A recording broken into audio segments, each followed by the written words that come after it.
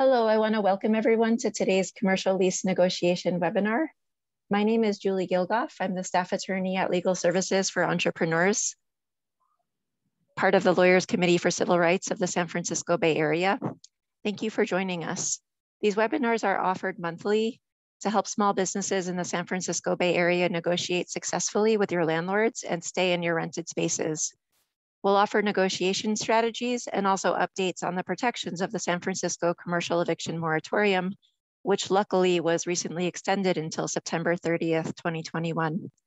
Before we get started, I wanted to introduce our valued community partner, Bavette Brackett, president of the San Francisco African American Chamber of Commerce, who I was hoping would open the webinar with some announcements and fill us in on what you've been seeing on your end, Bavette. Hi, good afternoon, everyone. My name is Bavette Brackett, and I am the executive director, although, president sounds so much better, but just wanted to welcome everyone here today and thank you all for participating. I know that there's a lot of nervousness around the shifting dates for the moratorium, but just wanted to reach out to the community and let everyone know that the city is working diligently to work with city partners like the San Francisco African American Chamber of Commerce, Ellis Lee, as well as Working Solutions to provide additional one-on-one support for small businesses who are facing crisis or an inability to pay their back rent. The San Francisco African American Chamber of Commerce was a recipient of the recent Dream Keepers Fund, and we will be rolling out our applications for our program this upcoming month, sometime in July. So just please look out for that. If you'd like to find out more information about that specific program, you can also reach out to us at www.sfaacc.org. And I'll also put the email address for our admin as well. Thank you. Thank you, Bavette, for joining us and for all the work that you do. I'm going to get started in sharing the presentation now, which you'll, sure. And Anna will send out the slides to all our webinar participants. Yes. While you set that up, I just wanted to say something in Spanish because I know we might have some Spanish-speaking clients on the line. Para los que necesitan interpretación, hay un icono abajo de Zoom que se ve como un mundo donde dice interpretación y nada más cambia a español, al canal de español para poder accesar el canal de español. Thank you, Anna. So we're going to get started with the slides. My name is Julie Gilgoff. I'm presenting on behalf of Legal Services for Entrepreneurs and acknowledging our pro bono partner, Aaron Fox, who helped create this presentation.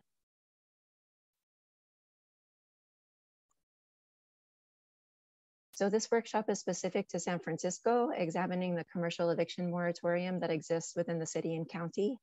So if you're from another jurisdiction, please see LCCR's events calendar for an Oakland or San Jose specific workshop. This presentation is not meant to be taken as legal advice. It's meant to educate and provide information about the protections of the San Francisco moratorium, offer strategies and negotiation tactics to use with your landlord. So if you're looking for legal advice specific to your current situation, the Lawyers Committee for Civil Rights offers no-cost commercial lease consultations. We'll discuss the application process of how to sign up for these consultations later in the presentation. So the agenda for our presentation today will first focus on the initial steps you should take before you start the negotiation process with your landlord, lease provisions to look out for that can enhance your argument when you're negotiating. Then we'll focus on the provisions of the San Francisco Commercial Eviction Moratorium as they apply to your small business, followed by some tips for negotiating with your landlord. For questions, we'll pause in between each of the three sections, but you can write your questions into the chat at any time. And Ana Vargas Lau, LSE's program assistant, will collect these questions to pose to us during our breaks. So when you're getting ready to negotiate with your landlord, the first step is to review your lease. And when I say lease, I mean every part of it. Oftentimes there's a primary lease, there may be an addendum, appendix, different exhibits. So you just want to make sure you have the entire universe of lease documents to review. If you're seeking legal help from an attorney, make sure that you locate and send each of these documents. If you sublet your space from someone, which means you have the sublease with the person who's the original tenant, and they have a master lease with the owner or landlord, you want to review both your lease and the master lease, which may include provisions that affect you as the subtenant, which might not be included in your sublease agreement. If you've leased your space for multiple terms, if you've renewed your lease, you'll want to review each version of the lease that you've signed. Oftentimes there's an option to extend without signing a brand new lease document, and it's the original lease that you've signed that might contain helpful terms and provisions that I'll now discuss.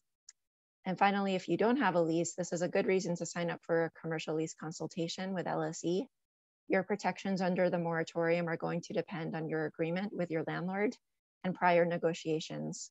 Not having a written lease might give you options to terminate the lease if that's an option that interests you. So as you review the written lease, if you have one, there are specific terms that you want to look out for. You can look out for these buzzwords and identify these provisions so that when you come to your consultation with an attorney or initiate a talk directly with your landlord, you'll have a head start of the arguments you could make. One such lease term to look out for is common area maintenance or other shared expenses, often referred to as CAM expenses, and sometimes denoted as additional rent.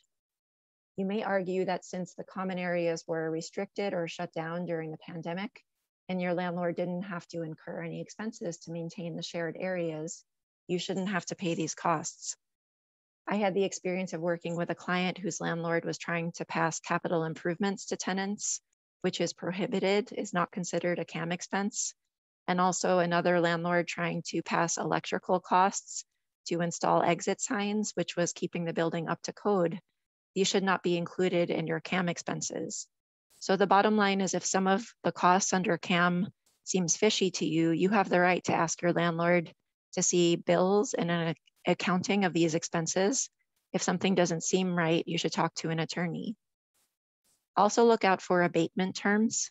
These are provisions in the lease that allow you to decrease the rent paid in the occurrence of certain circumstances, like if you can't access your building, or if your landlord is cutting off services like utilities.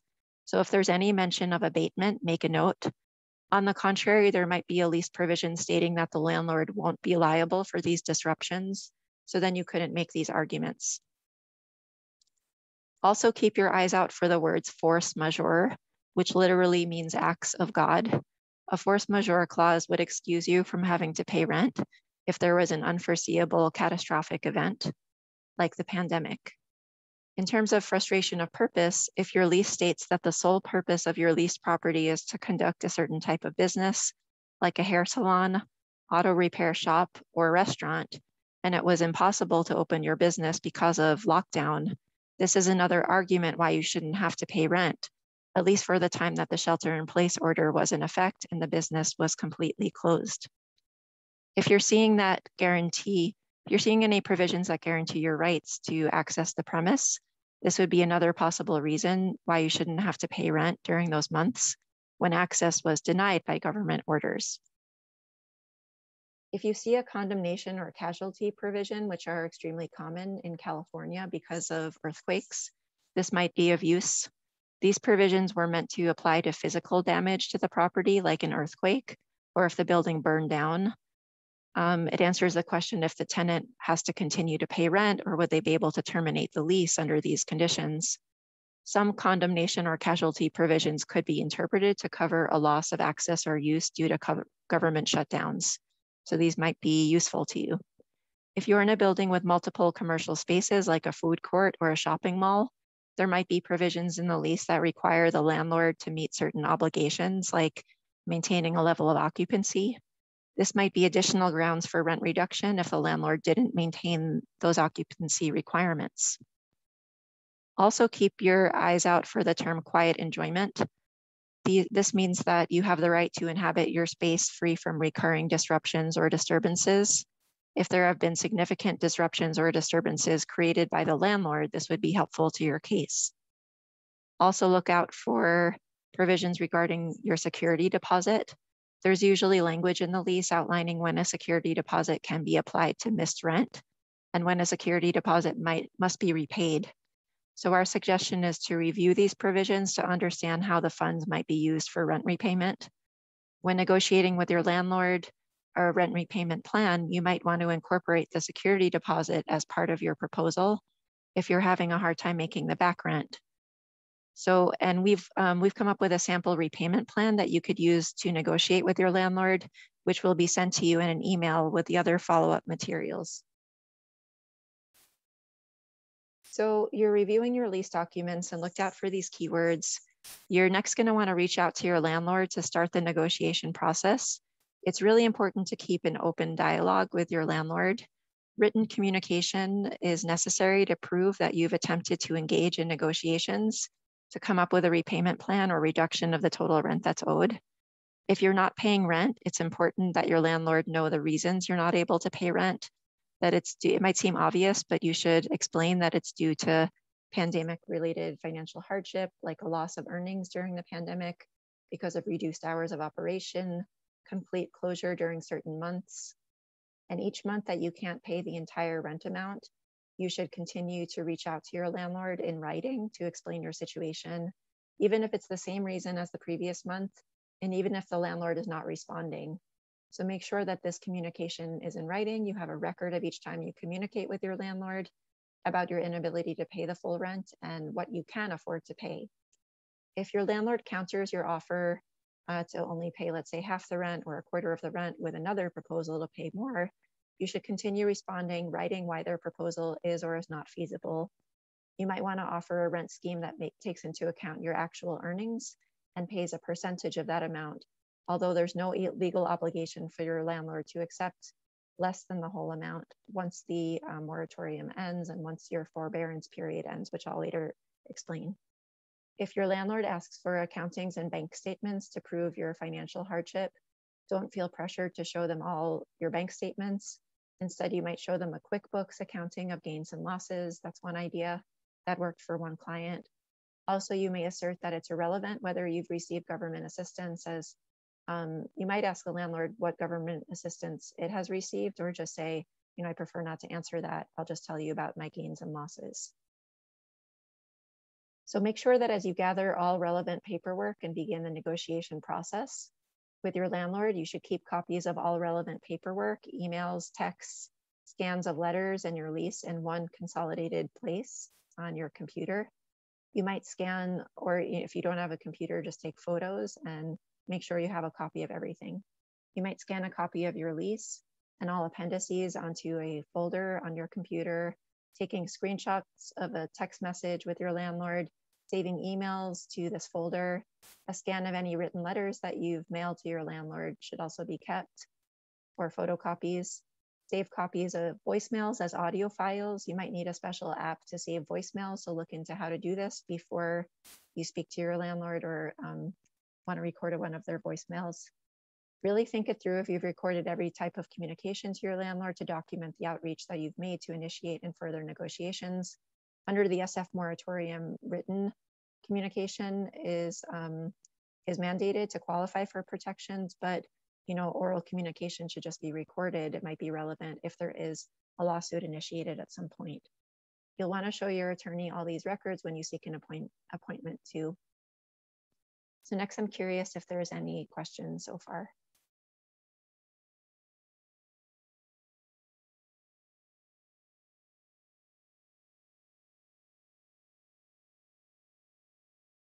So if there's not any questions, I'll move on to explain details of the San Francisco moratorium. San Francisco Board of Supervisors eviction moratorium, or commercial eviction moratorium, is tied to Governor Newsom's statewide executive order and any extension. As the heading states, local protections in San Francisco currently extend through September 30th, 2021. This was recently extended from June 30th, 2021. So all the same protections that previously existed still apply. The moratorium protections apply to commercial and other small business tenants with gross receipts at or below $25 million, registered to do business in San Francisco, as well as nonprofit organizations. You must document in writing to your landlord that you're unable to make full rent payments because of pandemic-related financial hardship to qualify for eviction protections under the moratorium. The moratorium protects qualified businesses and nonprofits from being evicted for non-payment of rent due to a substantial decrease in income caused by COVID, which can be documented. It doesn't obligate the landlord to accept any rent reduction beyond the period of the moratorium or the forbearance period. And any, eventually the rent accrued during the pandemic must be repaid, subject to any agreements that you and your landlord reach. So this means that if you don't reach an agreement with your landlord, to the contrary, and you don't fit into one of the tiers that I'll later explain, your landlord can technically initiate a lawsuit after the moratorium expires, which right now is set to expire October 1st, 2021. The moratorium might be further extended, and you can also subject any agreement with your landlord that you reach. Your landlord can agree to additional extensions in their discretion. One important thing to bear in mind is, even though it seems like your landlord has all the power in demanding the full rent under your lease, they also probably want to avoid bringing you to court if they could help it, to save the investment of time and money and court fees, let alone the uncertainty of how courts will rule during this time, when most businesses have had trouble meeting their rent payments. So your landlord has a stake in reaching a plan for repayment of rent that works for both of you, even if it doesn't seem like that in their communications. The protections of the moratorium apply to qualified commercial tenants, subtenants, and month-to-month holdover tenants, which means that if your lease has expired and you haven't yet negotiated a new lease, the terms of the previous lease apply and you are still protected under the moratorium against eviction. You do not have to pay rent during the forbearance period that I'll explain, nor can you accrue additional interest or late fees on past rent due. So this is a little repetitive, but to claim protection under the moratorium, you must write to your landlord on a monthly basis and outline that you're not able to pay rent due to financial-related hardship, COVID-related financial hardship. Do this each and every month, even if a landlord is not responding. You're not required to pay all the rent during the moratorium, but you're encouraged to pay what you can.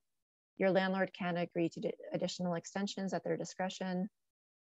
Under the moratorium, your landlord is prohibited from modifying the lease after the start of the pandemic. So that means your landlord can't change the terms. And this is meant to acknowledge that during the pandemic, it was hard to communicate. They may not have been able to physically mail you something or post a sign on your door. So that's why you have these additional protections. So finally, this is an outline of the 4 tiers that was created by the Board of Supervisors ordinance, and it's really explicit in when your business has to repay the back rent that's owed. If you're a tier 1 business, which means that you had 10 or fewer full-time employees, and note this is as of November 1st, 2020. So even if you've since reopened and hired additional employees, this refers to November 1st, 2020. If you've had 10 or fewer full-time employees at that time, you have 2 years to repay the deferred rent. So that's 24 months from the time the moratorium expires. So that would be, as of now, September 30th, 2023. And the moratorium also gives tier 1 businesses the option to terminate your lease by giving landlords 30 days notice and paying all the rent through the termination date. And I have to say that I've seen a number of tenants exercise this right. You are a tier 1 business, you have 10 or fewer full-time employees as of November 1st, 2020. You give 30 days notice to terminate your lease, but you still can't afford to pay back all the rent that's due. So this is also yet to be seen how a court will rule, but you still have the option to terminate your lease. And then it's just a matter of working out the details with your landlord and really hoping for some government assistance for repaying the back rent too. Tier 2 businesses have, or they had 10 to 24 full-time employees as of November 1st, 2020, and you have 18 months to repay the deferred rent from the time the moratorium expires. Tier 3 businesses had 25 to 49 full-time employees, as of November 2020, and you have up to 12 months to repay deferred rent. And again, during this time, no interest can be accrued either. And tier 4 businesses that have 50 plus full-time employees as of November 2020, you must pay the deferred rent when the moratorium period expires, with the rationale being if you have the revenue to maintain 50 plus full-time employees, you should have the money to pay back the rent, whether or not that is the case. So if you're a tier 1 business and have under 10 full-time employees as of November 2020, you have the option of terminating your lease without incurring any fees, provided that you provide your landlord with 30 days notice. Landlords can negotiate and enter into an agreement different from the terms of the ordinance, but they can't reach an agreement. But if they can't reach an agreement with you, the ordinance controls. I have seen agreements that landlords try to enter into with clients, which signs away the moratorium protections. And my legal advice, though I'm not 100% on this, is that the moratorium guarantees basic protections. And if landlords want to extend agreements beyond that, they can. But I don't believe that landlords can enter into an agreement saying none of the protections apply and this is what stands. I don't think that a court would uphold that agreement. So this last slide of this section emphasizes that now is the time to start negotiations with your landlord while the moratorium is still in place. Your landlord can't evict you for missing any payments during the period while the moratorium is still in effect. So we would recommend working with your landlord now to come up with a written repayment plan. Again, we'll follow up by providing a template rent repayment plan and the slides of this presentation, as well as a form letter that you could present to your landlord stating that you've experienced pandemic-related financial hardship, and this is the protections, and just present that as a starting point if you're having a hard time reaching out directly to your landlord. So we're going to pause again for any questions.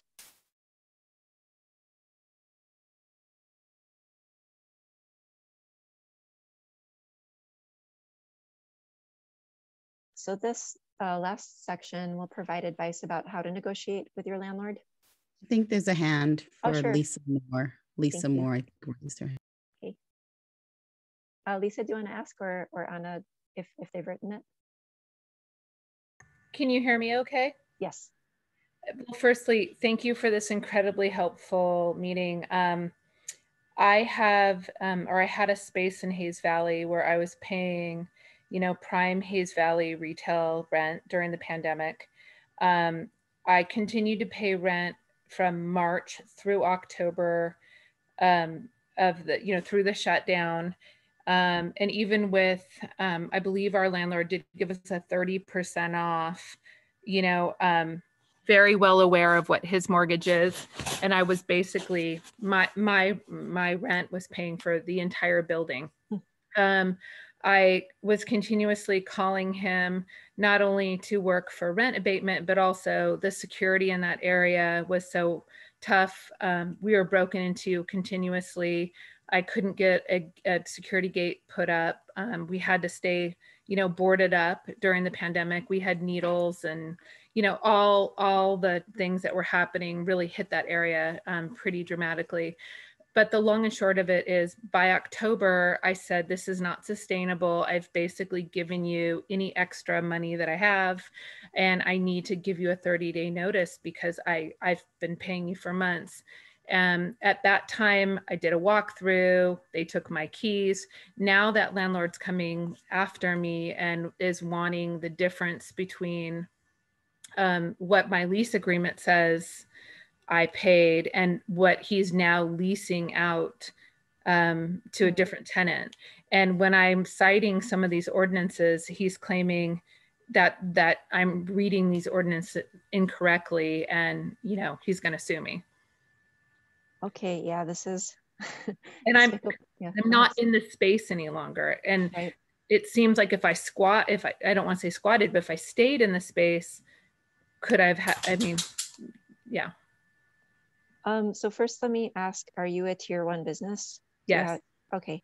So you did have the option to early terminate your lease. And that absolves you from lease obligations. So I could see if you weren't a tier 1 business, and in general, if a business abandons the lease and the landlord has a duty to mitigate, so I'm glad they found a new tenant, but he might be able to make that argument successfully, but not under the protections of the San Francisco moratorium. So if you'd like to apply for our services, I or a volunteer attorney would be happy at least to write a letter to your landlord to, to stop harassing you and making this demand. And but the truth is, I think that your landlord is probably making, threats, hoping to make you just pay more. And I don't think that a court would enforce the allegations that you have any obligation to, make him whole. That's definitely not included in the moratorium. So please do apply for our services. We'd be happy to write a letter to your landlord. And then other than that, it's really a waiting game. I don't, we have to wait and see if he really does initiate a lawsuit. I don't think that he will, but, and then I don't believe the court would rule in his favor. Okay, I really appreciate that. You can imagine the sort of stress when you're trying to keep your head above water. And then I do have one store, and I've been hearing mixed messaging, because had I closed my entire business, I heard that I could get help. But if you still have a business, I've been hearing sort of mixed messages through the community that landlord can come after your one existing business, which again is super tier 1 at this point. Yeah. No, in terms of like reaching your personal assets or questions like that, I can't answer right now, but and I can just imagine all the anxiety that they've been experiencing. Okay. Well, yeah. I hope this comment is helpful to other people, yeah. And I will certainly be reaching out to you and directly. And again, thank you so much for this format. Okay, great. Yeah, we'll send the slides, and it has a direct link to apply for our services, and writing letters to desist from harassing behavior and kind of setting straight what protections the moratorium provides is something we routinely do. So you and others, I hope you do reach out if that would be helpful to you. Okay, thanks for your Absolutely. question. Thank you. Sure. Thank you again. Sure. Are there any other questions? I'm sorry if I can't see your hands, so just you can speak up or. Okay, so we'll continue. This next section provides advice about negotiation strategies with your landlord. The first step is getting your landlord to come to the table and negotiate. If some of you have a good relationship with your landlord, you'll want to make the proposal yourself. If you don't have a good relationship with your landlord, please do contact us at LSE so that an attorney, or we also refer some clients to outside mediators, might be able to help establish communication. We can make a phone call, write a letter, and just see if that will move things along. But sometimes involving an outside attorney only complicates the matter. It may, if things were going well or you have open communication, if you involve an attorney, sometimes your landlord will also, stop speaking to you and just say, okay, well, now only speak to my attorney. So that's really your call, but it sounds like, a lot of people would really benefit from an attorney to sort of intimidate the landlord, getting them to stop, make empty threats and harassing you, and also just clarifying these are the protections under the moratorium. If you're a tier 1 business, you have the right to end your lease early if you've given 30 days written notice. This frees you from lease obligations, and you have 24 whole months to pay back the back rent. And this won't necessarily prevent your landlord from making certain threats, but the moratorium is meant to be used as an affirmative defense. So it could get them to stop certain behavior, but if they do initiate a lawsuit and you've been in written contact with your landlord each month, this is brought as an affirmative defense, which means that it should make the court drop their case and rule in your favor. So when you're negotiating with your landlord, make an ask that's realistic for you. If your business still has not fully rebounded, don't commit to paying the full rental amount. You might offer an amount that's realistic now and also allows you some time, which you are allowed under the repayment plans outlined in the moratorium. And the hope is that at least some of the rent will be forgiven by your landlord, or by city and county funds, which may be made available in the upcoming months. As we discussed earlier, even though it seems like your landlord has all the power in this dynamic, don't be afraid to ask for the moon. Asking for more than what you think the landlord might agree to initially allows him to make a counter offer and then to eventually reach a compromise in the middle. This is common. I've helped negotiate certain deals. Originally, the tenant says I can only pay $10,000 as a settlement. Landlord comes back and says 20. We reach a settlement in between 15. So just ask for the moon, or what you really think is reasonable. Don't feel pressure to beef up what you've offered. Sometimes to ask for an abatement or forgiveness of rent during the months you were required to shut down makes perfect sense. Ask for extended deferrals beyond the moratoria if you think you're going to need more than 2 years to repay everything, but every month you'll make consistent payments. This might be better than not getting anything at all. Extended repayment periods beyond which is required by the moratoria, are commonly accepted. This is uncharted territory, so don't think that certain asks are off the table. You might convert back rent into a loan, which you'll eventually repay. Use credit, your security deposit towards back rent, and offer to pay full rent going forward if some of the back rent is forgiven. And that's also a common offer is, I know I have all of this rent that's owed in the past. I can offer $10,000 as a settlement. Maybe you could keep my security deposit. And if you forgive everything else, then I'll pay this amount of rent going forward. Some tenants, if the full rent was $12,000, they'll agree to pay $10,000 until the end of the year. So just feel free to get creative, outline what you think is reasonable and realistic for you. If your lease is about to end, consider offering an extension of the lease for a reduction or forgiveness of back rent. These are hard times for a landlord to find new tenants, especially paying that same level of rent. If you are a good tenant who made all the rent payments before the pandemic, they might be interested in keeping you on rather than looking for a new tenant in this market. Also, your landlord might ask if you've received any loans like PPP funds. You can answer honestly and emphasize that some of the funds are restricted in how they're used. They're only used for payroll purposes. They can't be used for back rent. Or even just that you can't afford to use your loans in this way. You have so many other expenses. You might counter and ask if your landlord is receiving any mortgage assistance, to acknowledge that they should not be double dipping if they're not in as dire a situation as they might be alleging, that they have received some help. Again, feel free to be creative, suggesting a repayment plan tied to a percentage of monthly revenue rather than a set amount, even though that's completely different from what your lease outlines. If your landlord is being verbally abusive, only communicate as much as needed to meet moratorium requirements, which might be a quick text or email, anything in writing expressing how much rent you could afford to pay that month, and emphasize that your inability to pay rent is tied to the pandemic-related financial hardship. Unfortunately, although the pandemic protects tenants from non-payment of rent, many landlords are still sidestepping the moratorium by claiming breach of contract for non-payment of rent and other alleged violations. So again, if you are experiencing that, please do seek our legal assistance. And some of this is yet to be determined how courts will rule. So don't think it's the end of the world, even if a landlord has initiated a lawsuit against you. As businesses are reopening and California has officially lifted the COVID-related restrictions, business is resuming, but not necessarily back to normal. So this does not mean that you're earning what you earned before and that you have to make full rent payments. It's unclear whether the commercial eviction moratorium will be extended past September 30th, 2021, and how courts will rule in terms of potential defenses we discussed, like commercial frustration of purpose.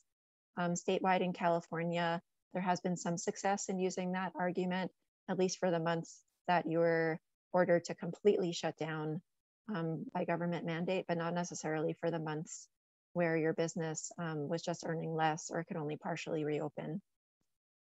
Court decisions on business interruption insurance coverage has generally been unfavorable, generally hasn't included the pandemic as a covered event, but certain court decisions are currently being appealed, and let's see how the court rules on those appeals. We suggest that you continue to research financial resources, such as the one listed below at the San Francisco Office of Economic and Workforce Development. That's copied onto the slide and will be distributed. Here's a list of other possible grant sources like the Chinatown Storefront Mini Grant, the San Francisco Community Investment Loan, and others. And the information on this slide outlines whether you could still apply, whether it will be opening soon, or the pre-application is currently open. Unfortunately, the PPP applications are now closed, but there's still other grant and loan resources such as the link displays.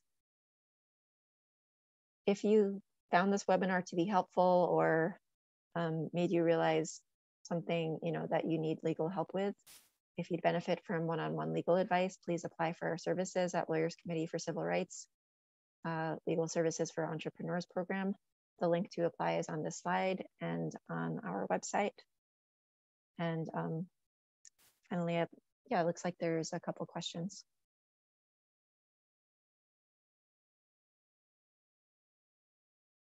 Anna, do you want to write into the chat our general email address?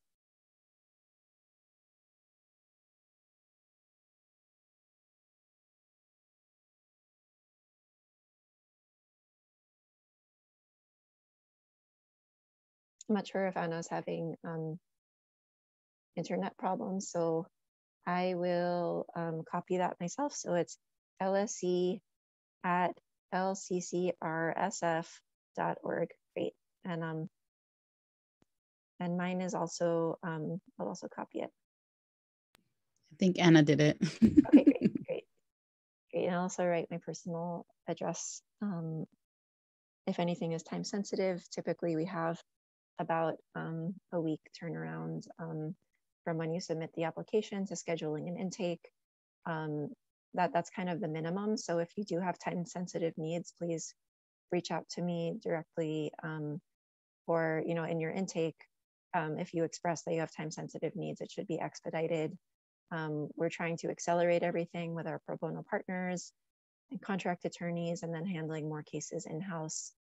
So we do hope to provide everyone with help in a timely fashion. So I hope that this has been helpful. I want to thank everyone for joining us today.